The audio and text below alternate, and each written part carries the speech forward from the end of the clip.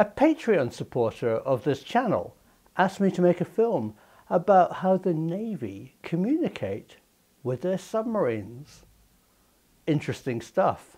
The obvious solution is for a submarine to surface, raise an antenna above sea level, then use VHF radio transmissions. However, a submarine is most vulnerable when on the surface. During the Cold War, nuclear-powered submarines were developed that could stay submerged for months. To communicate with hidden submarines, a new radio system that can reach the bottom of the ocean was needed. The military came up with the idea of a very low-frequency radio system.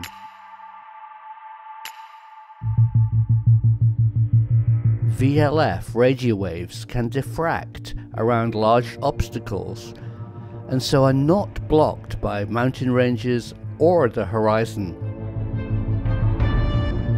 They propagate as ground waves, following the curvature of the Earth. The Earth is surrounded by a conductive layer of electrons and ions in the upper atmosphere. At the bottom of the ionosphere is a layer that reflects VLF radio waves. The VLF waves travel in a zigzag pattern around the Earth, reflected alternately by the Earth and the lower ionosphere. Normal radio signals are returned to Earth from the upper layers in the ionosphere and so propagate less distance. VLF radio waves can penetrate seawater to a depth of approximately 20 meters. A submarine moving at a shallow depth can pick up these frequencies. A vessel more deeply submerged can still use this frequency if it uses a float equipped with an antenna on a long cable. It can raise it to a few meters below the surface, with the hope the antenna will remain undetected by enemy sonar or radar. Due to the very low frequency, a VLF broadcast antenna station needs to be quite large. In fact, broadcasting sites usually cover a few square miles.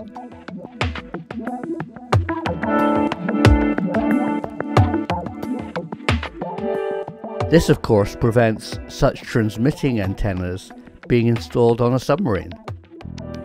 So a ground-to-submarine VLF broadcast is always a one-way broadcast. And because of the VLF's narrow bandwidth, these radio signals cannot carry voice and can only transmit text messages. VLF data transmission rates are about a sentence every 2 seconds, a total of about 450 words per minute.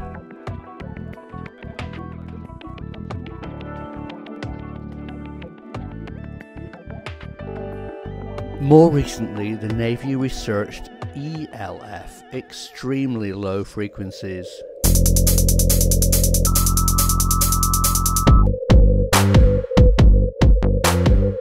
They found that electromagnetic waves in the E.L.F frequency range can penetrate seawater to a depth of hundreds of meters, allowing signals to be sent to submarines at their safer operating depths. Building an E.L.F transmitter is a formidable challenge, as they have to work at incredibly long wavelengths. The US Navy system, Seafarer, operates at 76 Hz. The size of the signal wave is more than a quarter of the Earth's diameter. Obviously, an antenna that tall cannot be reasonably constructed. Instead, one has to find an area with very low ground conductivity, bury 2 large electrodes in the ground at different sites, and then feed lines to them from a station in the middle. in the form of wire on poles. There is an E.L.F. station just like this in northern Wisconsin, stretching out from Wisconsin all the way to upper Michigan. The ground here is hard granite, ideal for this type of transmitter. But E.L.F. antennas are very inefficient. To drive them, you need a large power supply. The high-powered land-based E.L.F. transmitters send signals that can be received thousands of miles away. They have a power anywhere from 20 kilowatts to 2 megawatts. The military would only need one of these stations to cover the Earth. But there are low-frequency antennas in Hawaii. Here is the access walkway to the V.L.F. Submarine Navigation System antenna above Kaneohe. People climb up the so-called Stairway to Heaven and often get stuck. There's an E.L.F. antenna at Daventry in the UK, one in India and Australia at a base called Harold Holt Radio Station. For years, the antenna here was the highest structure in the southern hemisphere. Plus there's more, such as this secret one in the Antarctic. The Antarctic has an agreement not to be used for military purposes, but this radio station seems to have fallen through the net. For years, people near the transmitters have had concerns about these radio stations. If you look up the health and safety information on very low frequency radio waves, it confirms you should stay a long way from high power transmitters.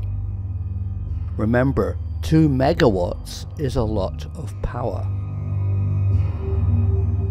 These radio waves can cause cell damage and often can be heard resonating in nearby buildings or even inside your skull.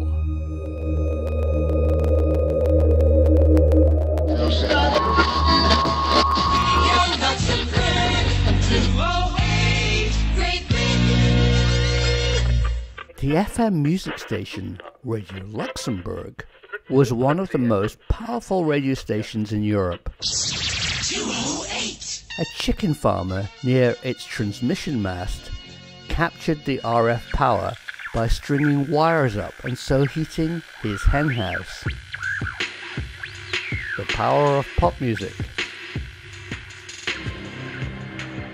There was an incident with a Qantas A300 aircraft that lost control over the Howard Holt V.L.F. station in Australia.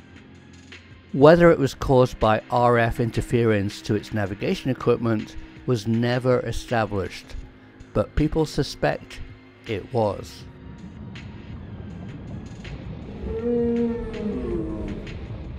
Whales communicate over long distances and rely on the sea being pretty quiet.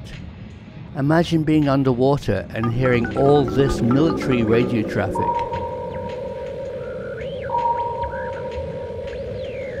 It must be like being in an undersea concert hall. Studies in Hawaii have found that submarine communication systems are having a negative effect on migrating humpback whales' ability to communicate. Today, submarines use a large variety of communication systems.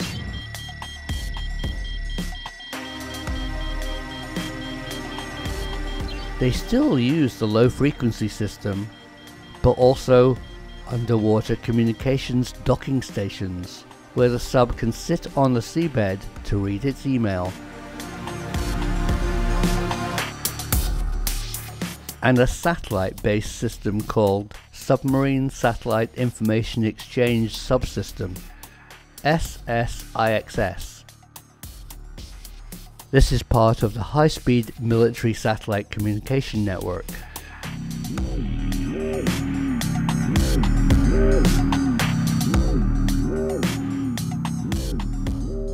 I'm sure you all know far more about VLF radio than I do.